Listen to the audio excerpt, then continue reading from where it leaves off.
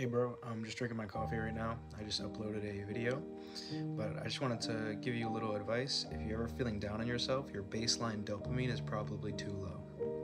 This is a result of probably playing video games or doing too many things that give you too much dopamine all at once without too much work. When you do something like working out, it takes a lot more work and then you get a big boost in dopamine after, but your baseline goes higher, meaning you're happier more throughout the day. When you do something that cashes out your dopamine too easily, your baseline dopamine goes lower, meaning you're going to be depressed for longer, and it just gets worse and worse. Quick fix to this is just start doing things that take a little bit more effort and give you just as good as a reward. So lift weights, eat healthy, and start playing chess if you're going to play games, because that takes a lot of work to get good at, but it's worth it.